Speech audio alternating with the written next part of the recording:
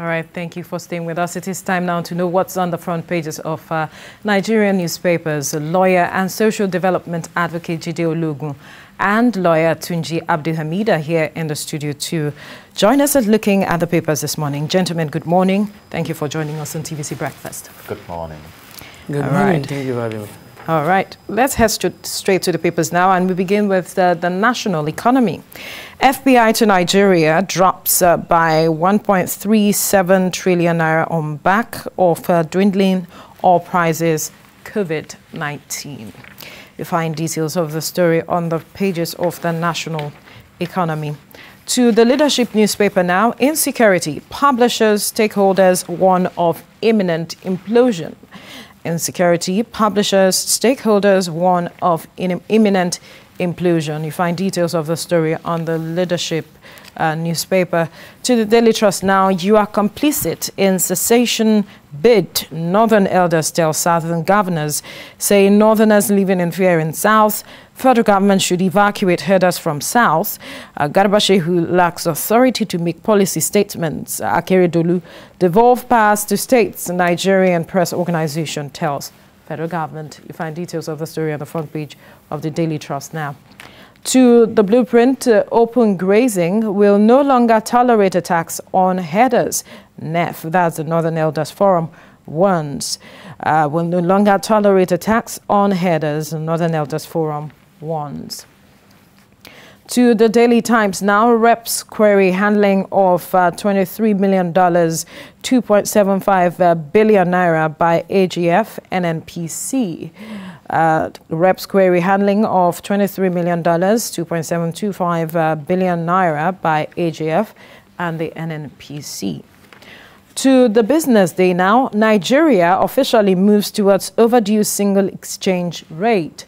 Nigeria officially moves towards overdue single exchange rate. You find details of the story on the pages of the Business Day. To the first newspaper now, exclusive at Tahiru presidency zeroes in on 5 top army generals for new chief of army staff.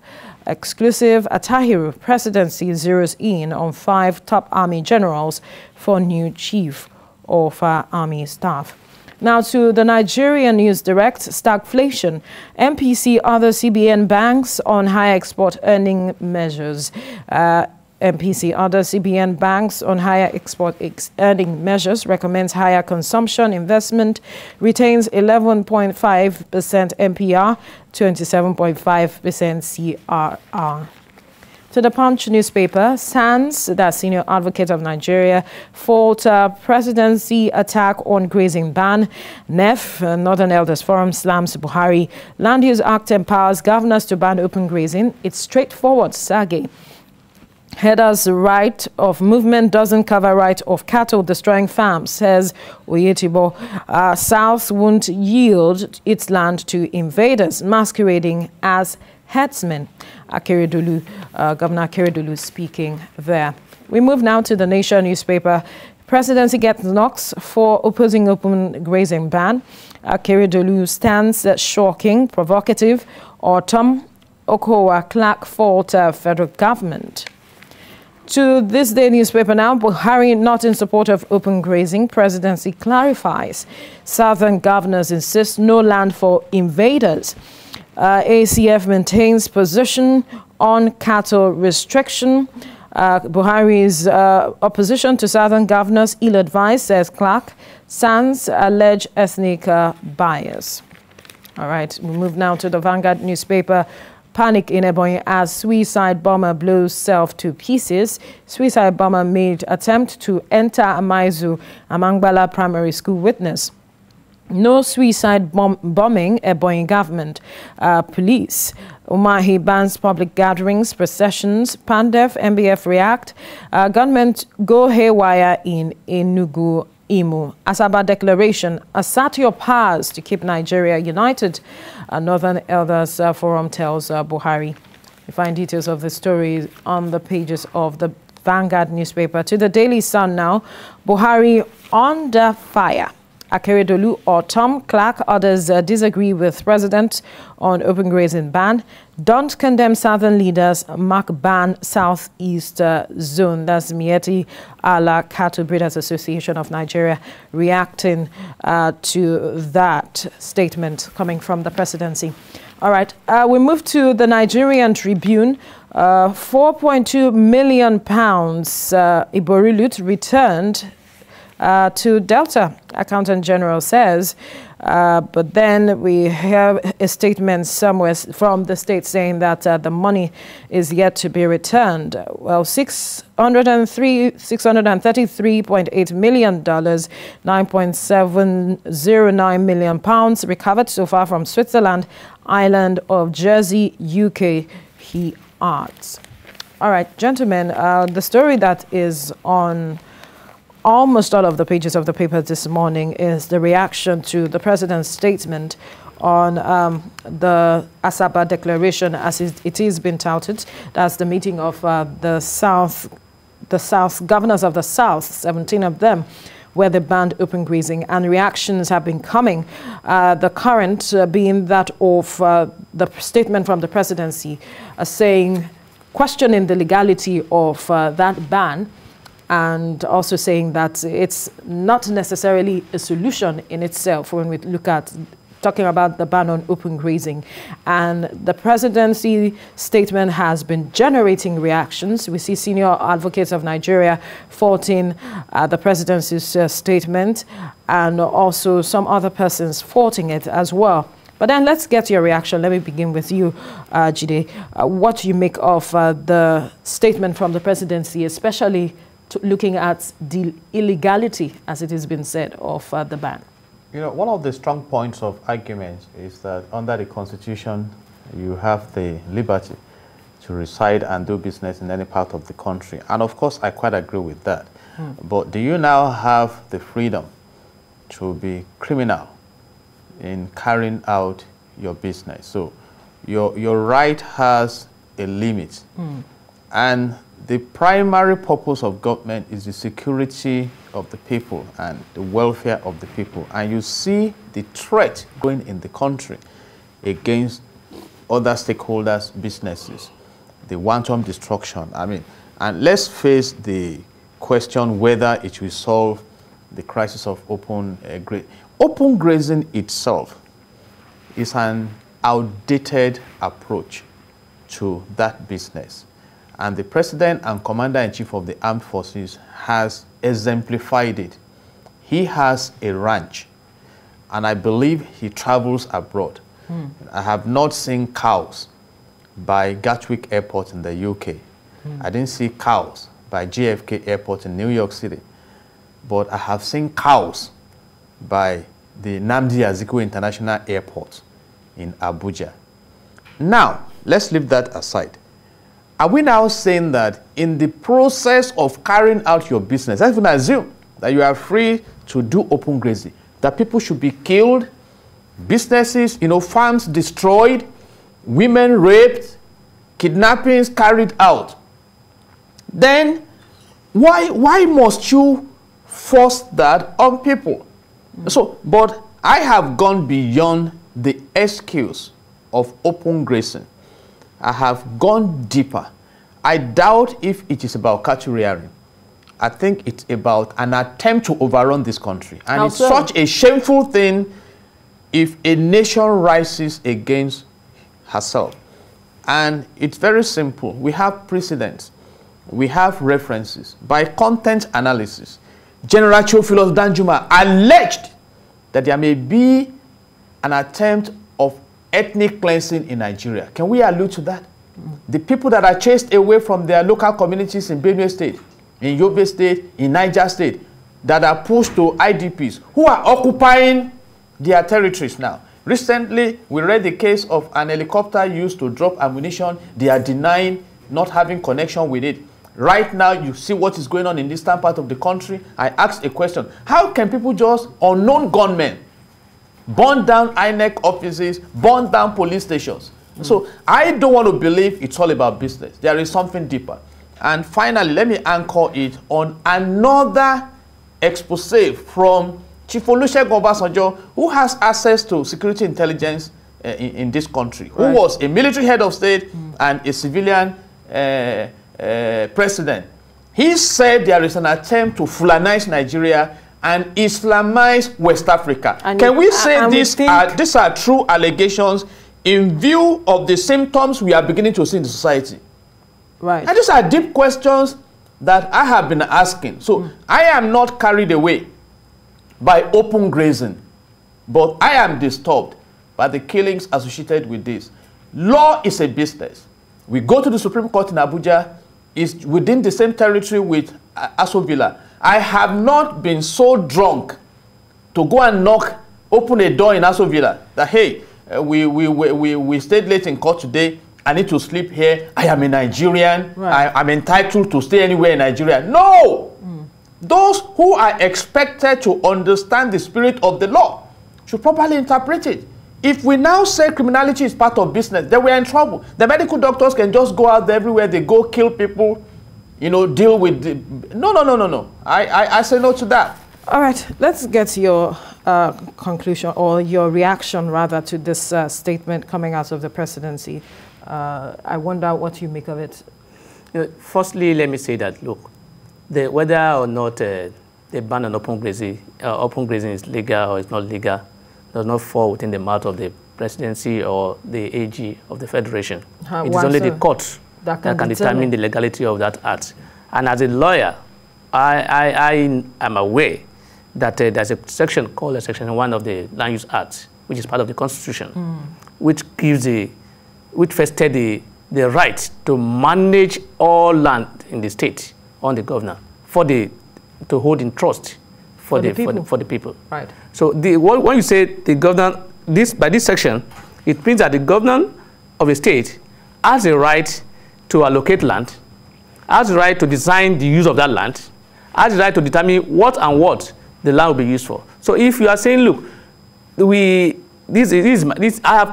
so in other words, it means the governor that has the power to manage the land has the power to make law or policy regarding that the use of that land.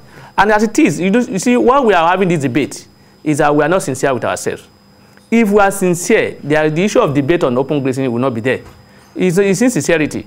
There's a difference between ban on open grazing and ban on saying, don't do your business. All right. They were not told not to do their business. It's not like saying a spare part seller should not sell his spare parts on the road.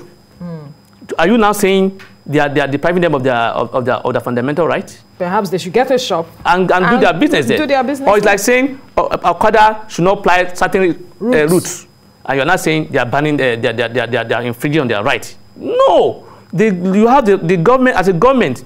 The role of a government is to ensure good governance and peace. So in doing that, there must be policies that would actualize that particular objective. So as far as I'm concerned, I am of the opinion that that ban on open grazing is legal and is the right thing to do to ensure that peace reign in the state. You also remember that, look, the governors are the chief security of the officer of their state, and they hold it a point of duty to ensure that their citizens are safe and secure. So one of the measures to ensure that is done is the open grazing ban.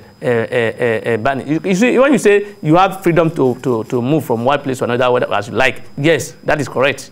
But that does not mean, just like you said, rightly said, that does not mean your right to move means that you can now encroach or trespass on my own land or destroy my property or my things in the name of I have the right to move. No, it's not like that. We are not being sincere with that. If you look at the comment that we are seeing, you can see that most of the comments tend towards ethnic and religious sentiments. That's the next question I was going to ask, because we are beginning to see ethnicity coming to play, and that is already generating concerns in some quarters of the society, that the statement in itself is coming at a time where there are ethnic tensions, and then a lot of persons are interpreting it in giving it different shades and color. We see the Northern Elders Forum saying that the presidency should exert his powers and ensure that there is unity in the country, and that they are no longer going to take attacks on headers or their cattle.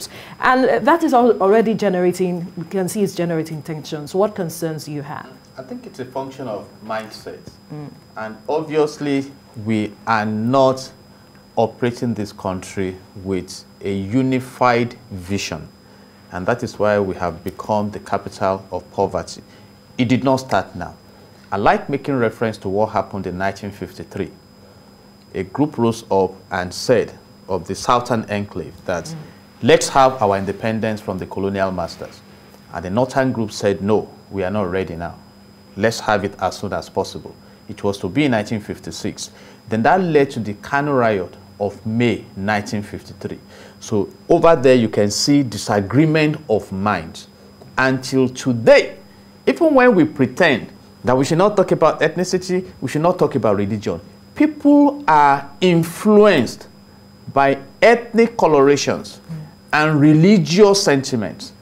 And that is why you are saying it now, that we are beginning to defend the businesses that are regional in nature, that, okay, we must protect our own interests. And unfortunately, the rotational policy of governance in the country that should be advancing us in development is dividing us, which means if the northerner gets there, oh, what can I do to project the interest of my region, whether they like it or not? And that's why you're beginning to hear statements, use authority. But let me assure everyone, as someone that loves this country, if we got our independence from the Britons, who were so smart, so highly educated and everything, then we are going to ensure, as God lives, that peace is restored to this. It's not by the power of man. So, and that is why people are coming out now. And I so much commend the governors. For a long time, they were just following. And fella said, if they follow, open your eyes and everything. So they are beginning to see now.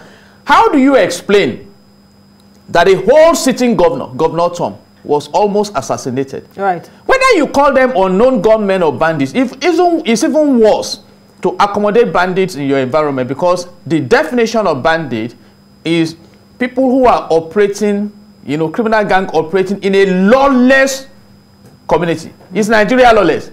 Look at what Governor Zulum suffered in Borno State.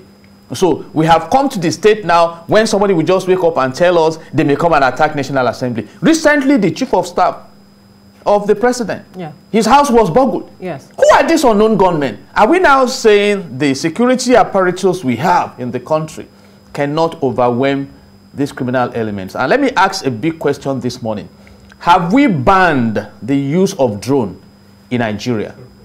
Go and carry out your research. Things that help other nations to secure their environments, we may be working against them. How many military aircrafts have we lost in the last 3 months? Are you not disturbed by a recent report that within 3 months in Kaduna State alone, 323 persons were killed, 949 kidnapped in just one state in 3 months? You see, you can see what is happening in the east. So what you now hear, there are several sides to it. It's either INEC will come out to say, okay, since the polling booths have been burnt down and our offices and things like that, we need 72 trillion naira. We go borrowing again, when our total indebtedness is about 35 trillion naira already, from 12.12 in 2015. There are several issues, or it will be difficult for us to carry our election. So please, please, please, please, you have the opportunity of romancing history, to be on the golden side of record. Absolutely. By bringing unity and prosperity to this nation, or on the other side. All right, let's quickly go on a short break. When we return, the conversation continues. To stay with us. Thank you for staying with us. We're still looking at the papers, and the focus for now has been on the reaction to the statement coming out of the presidency with regards to the ban on open grazing. Tunji, before we move on to another topic, I want your final word on that. Yeah, all I want to say is that, look, it's unfortunate that those who are supposed to be preaching unity are the one dividing us, because when the presidency is taking side on a matter that has to do with the citizen, you are taking side on the safety and security of the exactly. People. When an AG comes out to make comments based on his ethnic alignment, it's sad. You cannot expect any change in that. And in a country whereby we prioritize the security and the welfare of those in government, we cannot develop with that kind of a system. You see, we have a system whereby those in government are the only people who are seen as they must be protected. They must be guided. You see, I love what the governors are doing now. But I think they'll be able to, if they have been doing like this, not only bowing to whatever the presidency wants, and they just go and say, not minding whether or not it affects their citizens. And I will not be surprised If by tomorrow they have a meeting with the president and they say, okay, we are fine-tuning the... You think that will happen? I will not be surprised. With the position of I will not be surprised. The governor saying that they are ready to go to court? I will not be surprised. Why? This is Nigeria.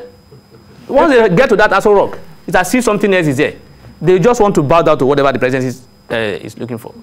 So I will not be surprised if that happens. Let's see how things move from now on. We'll move to the first newspaper now, talking about Tahiru presidency zeroes in on 5 top army generals for the new chief of staff. We would recall that the former chief of staff died in aircraft crash that happened somewhere in Kaduna, and now there is seeking to be a replacement, and it is reported that the presidency has zeroed in on 5 top army generals for the new chief of army position. And I wonder, for you, Jide, what you would be expecting, looking at what is on hand right now when it comes to insecurity, the personality, and talking about trying to set an agenda for the person. My expectation is in the line of good governance, which means that Section 14, subsection 2 of the Nigerian Constitution 1999 as amended should be implemented. And it says that the security and the welfare of the people shall be the primary purpose of government. So the new chief of army staff coming in should mobilize the forces to ensure that we have security in alignment with other agencies. We have almost 40, if not over 40, security agencies in the country. And this is a function of leadership. I, Olajide Agbola-Alogun, declared this morning that if my president and the commander-in-chief of the armed forces want peace in Nigeria in 3 months, he can achieve it. So it's up to him. We have said it. History is quiet in the corner. History cannot be arrested. You cannot, documenting everything going on now. And it will become case study in the future. But Absolutely. I can tell you, by potentials, Nigeria is the richest country in the world. Nigeria has the highest population of loving people, if you can galvanize them through leadership. And the motto of this country says, unity and faith, peace and progress. So the starting point is unity. Then people now have faith in the project. And when they have faith in the project, you have peace to implement. And when you have peace to implement, there will be progress. And what does progress mean? Prosperity. Absolutely. So if I want my regime to be associated with poverty, with kidnapping, with raping, with banditry, with unknown gunmen regime, so be it. I have no problem with that. But we can make reference to Rwanda. Rwanda was in that state. But Paul Kagame will be respected by posterity. And John Magufuli of blessed memory, who revived his nation back from the track of destruction. So we are calling on leadership. Mark that. Leadership. Resourceful leadership. All right. Tunji, I wonder what you'd be expecting. One of the things that a lot of people have been talking about is this aspect of the choice of persons in terms of ethnic. That has always come to play when it comes to positions like this. If the presidency is going to look at another tribe and all of it, and then if the person will be able to build on the successes achieved so far by the late Chief of Army Staff, what would you expect? What are your expectations with regards to this position when the decisions are finally made? I'll be expecting that the person to be appointed will not be appointed based on the ethnic or religious sentiment. I want also at least use merit, but I will not be surprised because I know the antecedent of this regime, particularly this president. The president does not like to work with people he doesn't understand or he doesn't know. In quote, that is the word. So I will not be surprised that if what we are seeing is about somebody from somewhere else again, that people will say no, it's ethnic coloration or whatever. But whether ethnic or not, let that person merit, because we have people in power, we have people who are in place of authority today. They were just there by quota system. They don't have the IQ. Some of them are showing it now. They are in the high places, and some of them are are not there. They are there because of that quota system. So I don't want to, but notwithstanding, I will not be expecting too much from anybody that's been appointed as chief of staff, because we are still doing the same thing, the same way, and we cannot expect different results. Really? Yes, we still don't have enough equipment. We still don't have enough personnel. We still don't have adequate monitoring or supervision of these people who have some sort of a supplementary budget to address all of this. When would that come? When we are in emergency? Is it? Are we just going into this insecurity now today that they don't know that they're supposed to make provision for all these things? Do we still have enough welfare packages for these people who are fighting? So we are still doing the same thing the same way, and I will not expect different results. Notwithstanding whoever you are bringing in. No. To fight for the welfare package of the people that he'll be working with. It should ensure that not only to fight, ensure that this welfare gets to them, and they are satisfied with what is being. They are being encouraged. You can see a old chief of staff, chief of army staff that died, and the presidency was not even at the burial. That encouragement, that would not encourage anybody to do anything. I would not want to die if I'm in that position to say, okay, if the president could be afraid of being killed at the burial, why will I be there? And we don't know why he didn't go there, though. They said it's 48 hours. That the security situation is not. They've not confirmed the security situation on ground, so he cannot go because it's not. But I remember when the president's son had an accident. It did not take up to 5 hours. The president was at the hospital. Right. Yes. Caught me right. I'm wrong. That was the position. So you see, once you say you are the president, you have given your life to the country. You are ready to die for the country. But what we have today is that people who are just there just to enjoy.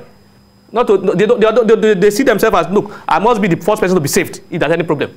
Right. No, you must be the last.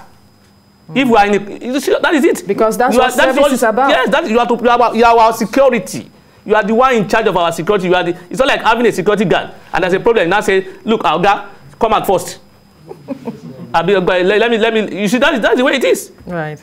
So until we change the way we operate, we can't have different results. And I will not be surprised, no matter who is appointed, if we still continue to do the way we are doing it now, there won't be any results. All right, we'll leave the conversation here now.